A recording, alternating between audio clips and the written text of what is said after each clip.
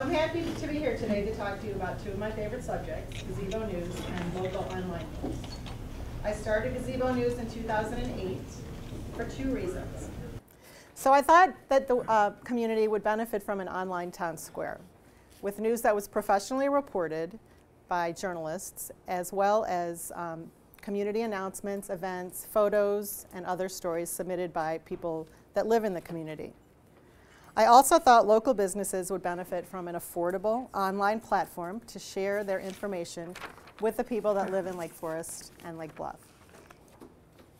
In keeping with the town square theme, I named it Gazebo because 4 of the towns I've lived in have gazebos in their town centers in 4 different states. At the same time, in the summer of 2008, no one was writing about Lake Forest and Lake Bluff on a daily basis. Today, I think it's safe to say there are more reporters covering our communities than ever before. But at the same time, the news business is vulnerable. First, I want to talk about what sets Gazebo News apart from other online news sources. Why should you read Gazebo News? And more importantly, why should your business sponsor it? So first, a couple of things that make Gazebo News unique. Like many of you here today, Gazebo News is a small business run by local people. My husband and I live in Lake Bluff. We send our kids to the public schools in Lake Bluff and Lake Forest. We go to church in Lake Forest. Everyone who works at Gazebo News, such as Sin McCoskey, my photographer, our web designer, Art Version, our freelance reporters and interns, they all live in Lake Forest and Lake Bluff. Everything that we write is important to us, just as it is important to you, because we live and work here. Another thing that sets Gazebo News apart is that we have a really low overhead, and thus are able to offer very reasonably priced sponsorship opportunities to small businesses. We have no printing presses, no newsprint, no drivers, no unions, no corporate management structure, and we have no debt. We're independently owned and operated, and we're very efficiently run, and we pass that on to the businesses that support us. People often tell me Gazebo News is the first email they open or the first website they visit every morning, and that like it's getting an email from a good friend, which is kind of fun. Our analytics put Gazebo News monthly unique visits at between 15,000 and 20,000 a month, depending on the news flow, with 80,000 to 100,000 page views a month. The vast majority of our readers live in Lake Forest and Lake Bluff, with Chicago coming in second. It may be surprising that increased exposure for local businesses can have an impact, because a lot of people think that because your business is based here, everybody already knows about it. Here are a few testimonials from Gazebo News readers and advertisers that illustrate our reach into the community. This is from an event planner. I just wanted to let you know that we received a huge response for our event from Gazebo News.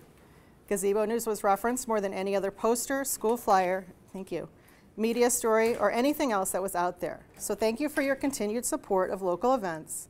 And based on what we're hearing on our end, Gazebo News is the most read media for local happenings. And here's a testimonial from a nonprofit. Thank you for the story you wrote about our mission. This one makes me really happy.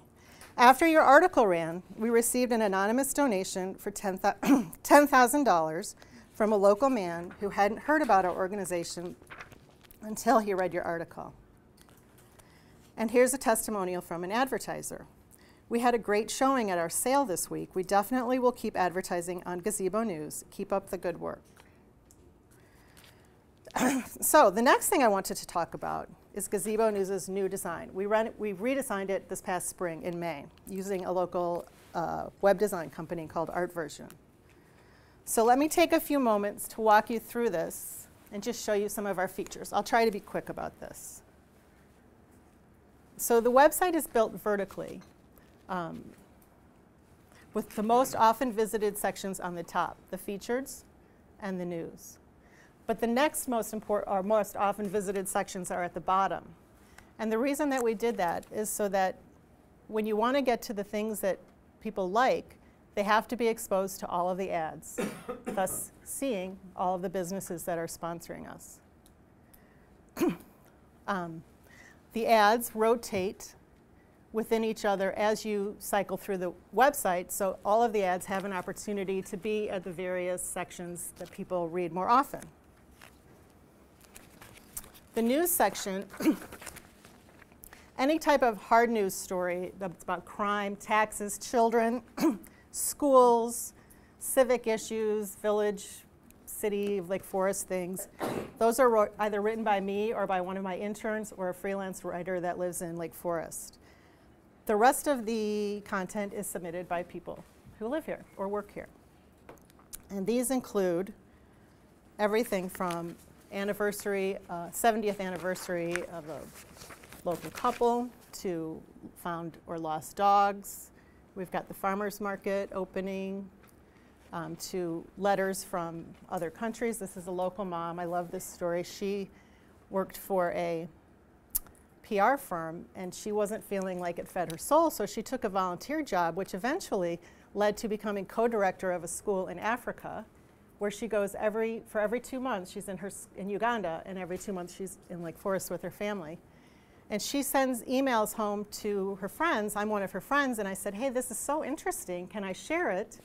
And she said yes, and so I'm sharing it with Gazebo. It's a great way of sharing her story with a wider audience. Okay, so it's very easy to submit news to Gazebo News. I'll show you right here. You just click here, send news, and you fill out this form. You can include a photo. You can include whatever you want to say, long or short. Here's how you post an image. Just click here. And then I get an email saying it's come, and I approve everything that goes up there, so everything's vetted. We do get some stuff I wouldn't put in, but for the most part, this has been a popular feature. We just added this spring.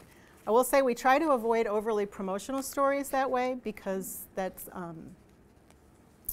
doesn't seem to be what readers really gravitate to. So these are more for stories that are coming from the community. So people have been using Gazebo News as a platform to share information and opinion about local issues, just as I hoped they would when I started the site. We also have a very active reader forum. These are like letters to the editor. They are written by people within the community, and they cover things like any kind of issue. We had a very active discussion going on this spring about Forest Park and Lake Forest, which had people from very divergent sets of opinions, and they were putting their information and their opinions forth, I thought, in a very sophisticated and civilized way, which is hard to manage on the web because some people take advantage and just spew. But for our forum, they have to include their full name. And anyone who comments on a reader forum has to include their full name. Therefore, we get fewer comments, but we have a better conversation, I feel. On regular news stories, we do allow anonymous comments because that seems to serve a role as well. I would say 90% of the comments we get are excellent, and 10% I won't run because they're not. And I have a board, an advisory board, of 2 retired Tribune reporters, 2 advertising executives, and community volunteers who help me make some of those tougher decisions.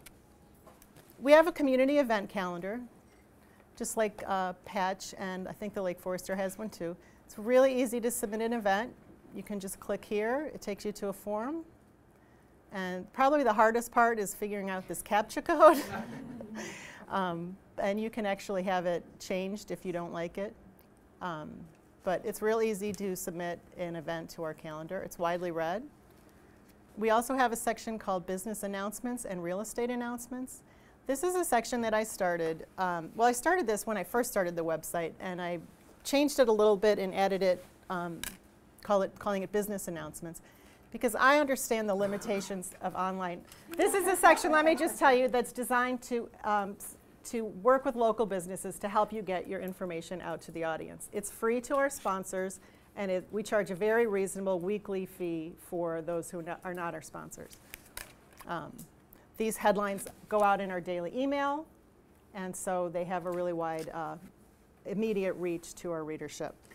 I wanted to ask you, because speaking of our email, we have several thousand people signed up for our daily email. And I wanted to just get a show of hands to see how many of you send out postcards in the mail or brochures or any type of advertisement that you send to people. Okay.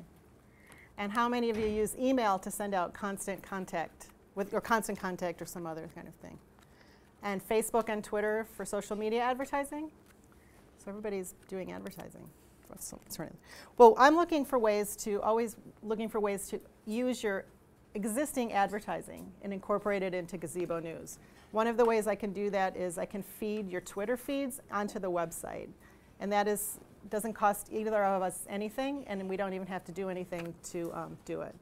Another thing I'm looking on is putting ads on our daily email, which gives the immediacy of your emails, but it gives you a much wider audience. So that's what I have.